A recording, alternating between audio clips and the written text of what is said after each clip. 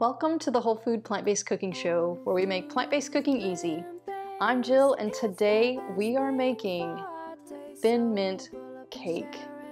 Oh. It's the all-free whole food plant-based cooking show. Today's show is brought to you in part by Scindian Natural Food Products.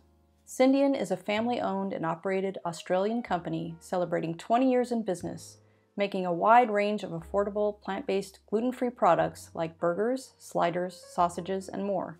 No preservatives, stabilizers, emulsifiers, or additives. Just clean, minimally processed, whole food ingredients that never compromise on flavor.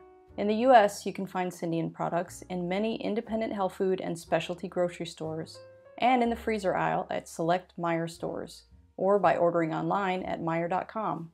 In Australia, you'll find them online at scindian.com.au and at your local supermarket. Scindian, guided by nature. So, I know you all know what I'm talking about when I say thin mints. You know, those Girl Scout cookies that once you open that box up, poof, they're gone, right? So incredibly delicious, but maybe not so good for you. So I'm gonna teach you how to make a layer cake flavored like thin mints. So it's gonna be good for you. And if you have a little one that's got a birthday party coming up, or even you having a birthday coming up, this is the perfect cake. You are just gonna love this cake. Okay, so to start, I've got 2 heaping cups of rolled oats that we are going to grind into flour. That is the first step. And you're just gonna grind this until, you know, it's a fine flour, but not super fine. It's okay if it's still got a little bit of body still to it.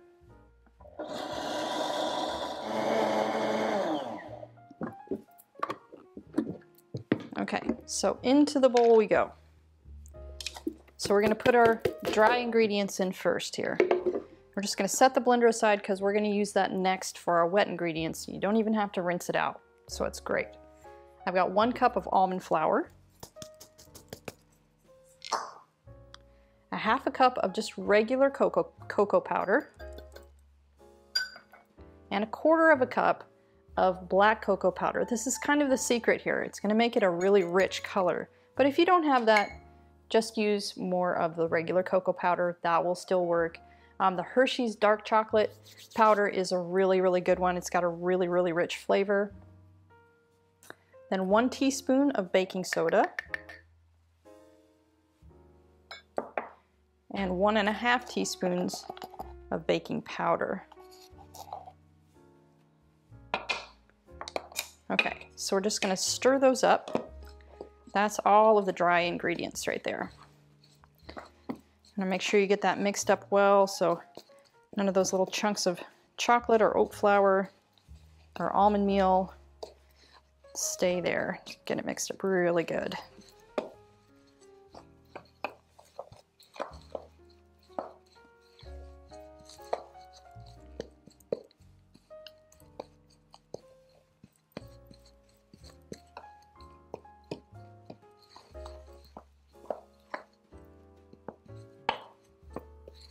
Okay, so now on to our wet ingredients. So we bring back our blender, and I've got, what is this, 1.5 cups of dates, already pitted, 3 cups of soy milk, but you can use whatever plant milk you like. Any kind of plant milk will work just fine.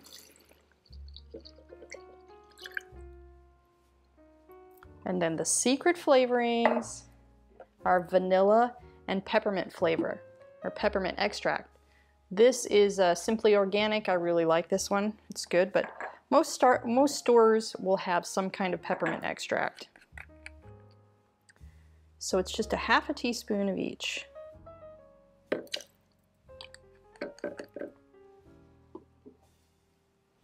This I'm going to use my, let's see here. There we go. And you want to keep these out because these are also going into the frosting.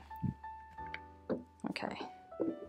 So now we're just going to whip this up until there aren't any more date chunks left.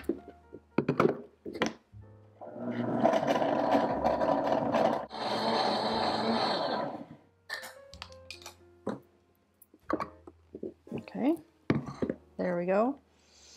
Oh my gosh, that mint extract smells so good. It just makes me think of Thin Mints already, just that smell by itself. So now we're just gonna pour these together, mix it up really well.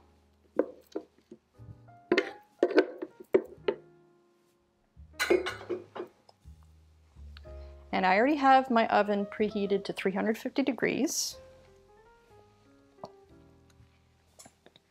And then I have 3 9-inch, maybe it's 8.5 to 9-inch round cake pans, because it's going to be 3 layers. It's going to be like 3 Thin Mint cookies laying on top of each other. Oh, it's so good.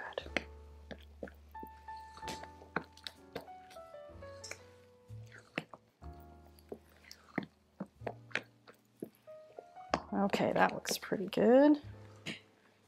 Make sure that's all mixed well. Set that aside. Okay. And then I just have, these are just silicone cake tray or cake pans.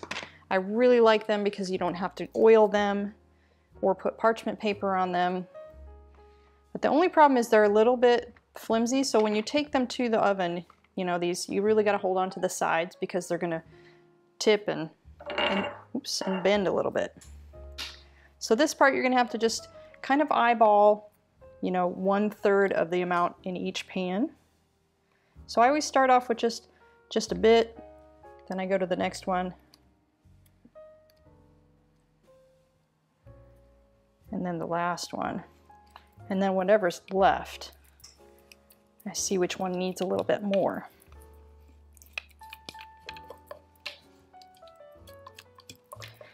And this doesn't fill the cake pans very full because, you know, it's a Thin Mint, so the cake is going to be really thin.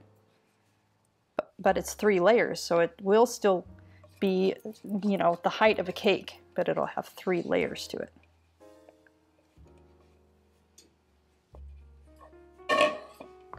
Okay. That looks pretty good. Looks like this one's got a little too much, so I'm going to scoop this one a little bit into this guy. Okay. Then you're just going to level it a little bit.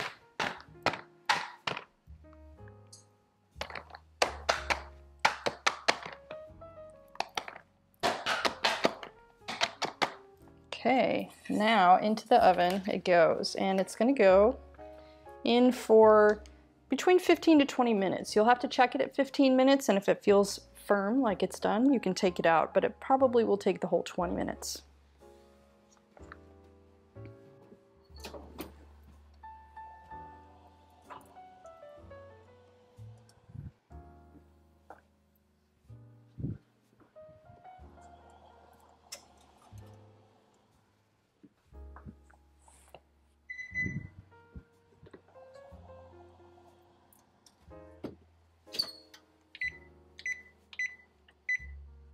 While we're waiting for that, I'd like to share with you some background on our show.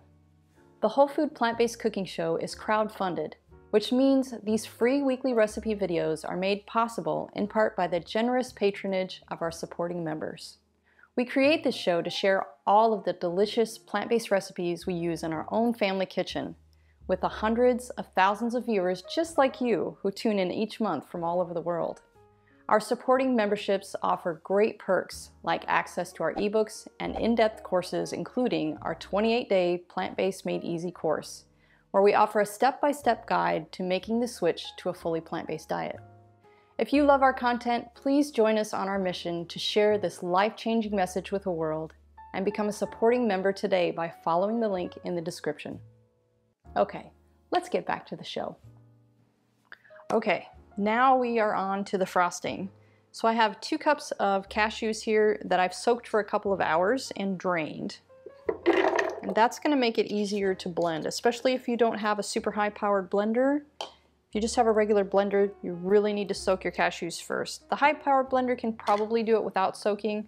It just takes longer and it's kind of irritating. 1 cup of dates, already pitted.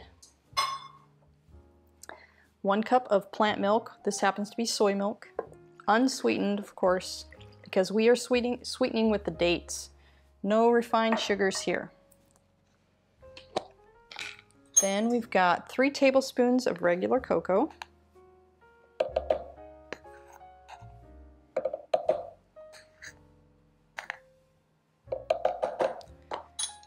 And then 1 tablespoon of the black cocoa powder. And just like before, if you don't have the black cocoa powder, go ahead and use just a regular cocoa.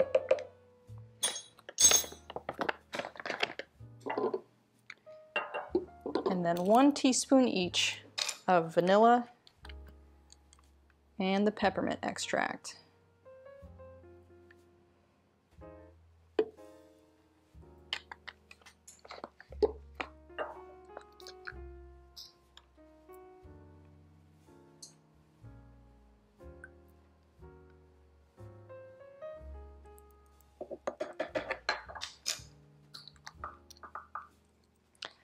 Okay, now we're just going to blend this up until it's super, super creamy. So it might take you a little work.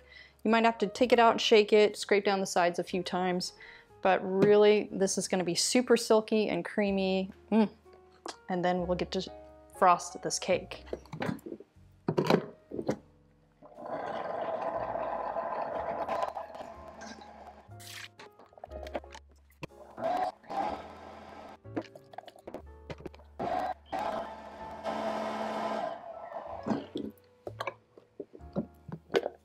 Okay, there we have it. If you want to come in and take a look at that silky creaminess, wow, it is amazing.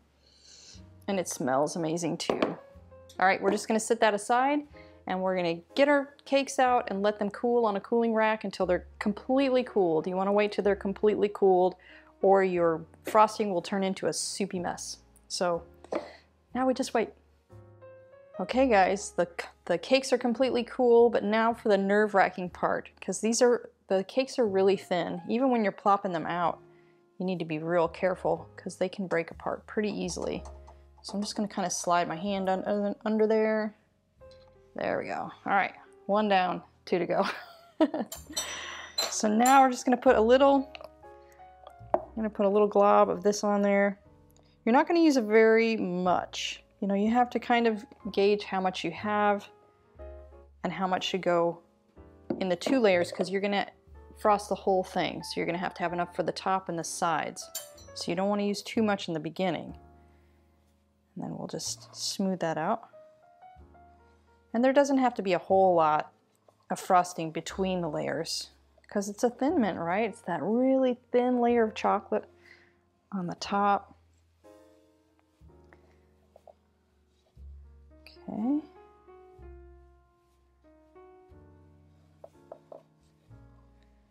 And you can just put this on a plate too. It doesn't have to be on a cake stand. I just happened to get a new cake stand that's really pretty, this nice little wooden one. It's kind of fun. And it just happens to be my birthday tomorrow and my husband's birthday on Friday. So guess what, we're having our birthday cake right here. We're gonna eat it early.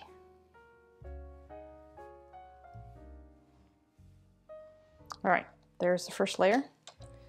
Let's go for the second layer. Really easy, easy does it.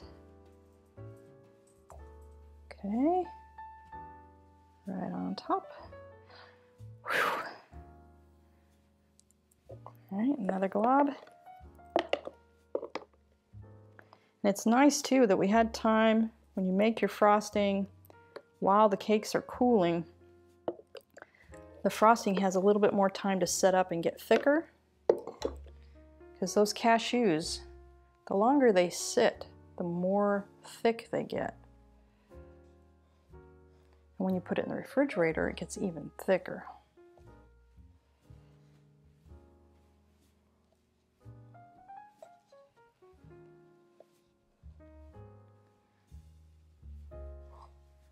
Wow, I wish you could smell this right now.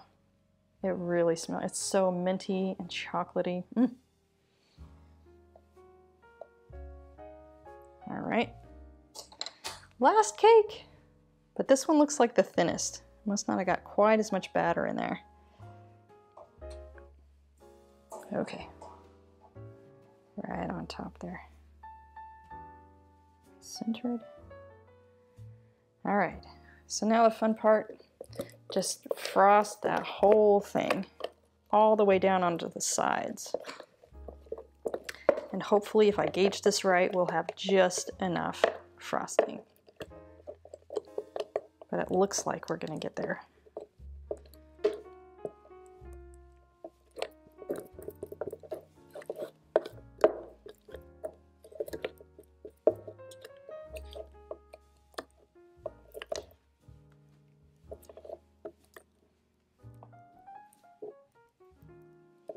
A little bit left in there.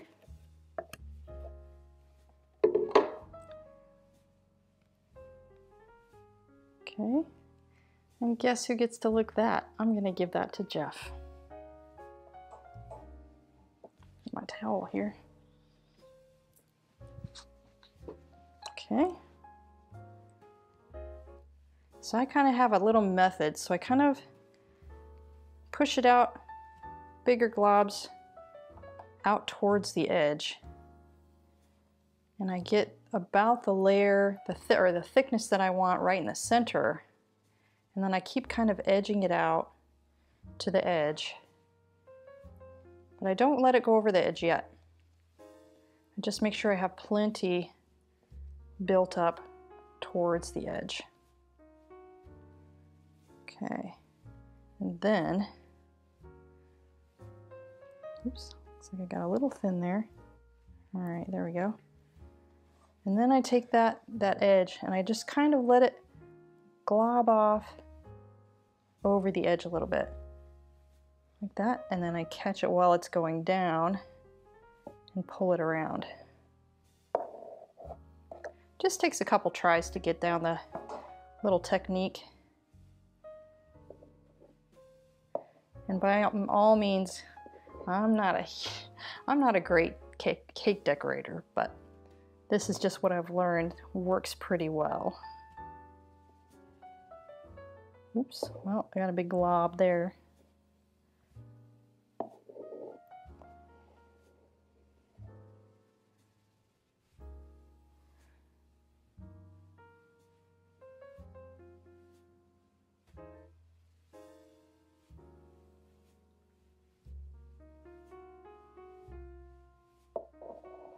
Okay, we're almost there.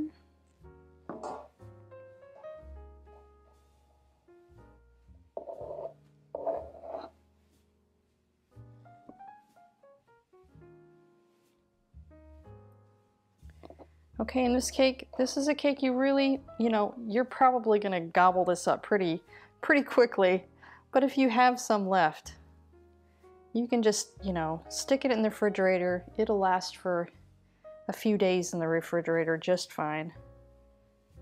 I wouldn't leave it on the countertop because, these are whole food plant-based desserts. There's no preservatives in them. So if you let them sit out on the counter, they just start, it's a food, or whole food, so it will start decaying faster. So it's better just to be safe, keep it in the fridge.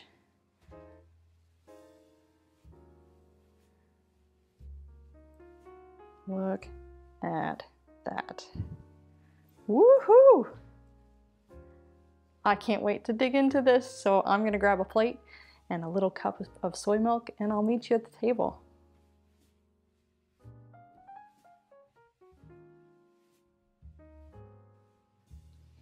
Oh my gosh, guys, it is time for the tasting. Oh, my mouth is watering. It smells so good and it looks so good. And I already know that it tastes good because we have tasted this several times already. Okay. Oh wow, it's so moist. Look at that. Okay, let's see if we can get that out of there. Oh, I think my knife is too big for this. Ooh. Come on out. Ooh, Just gonna tip over. Here we go.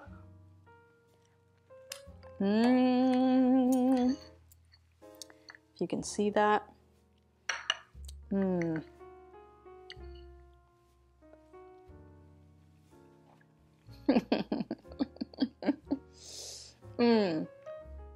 I love Thin Mints so much. But as you all know, they're not that good for you. But this is So give this video a like. Be sure to try this, and I'll see you next time.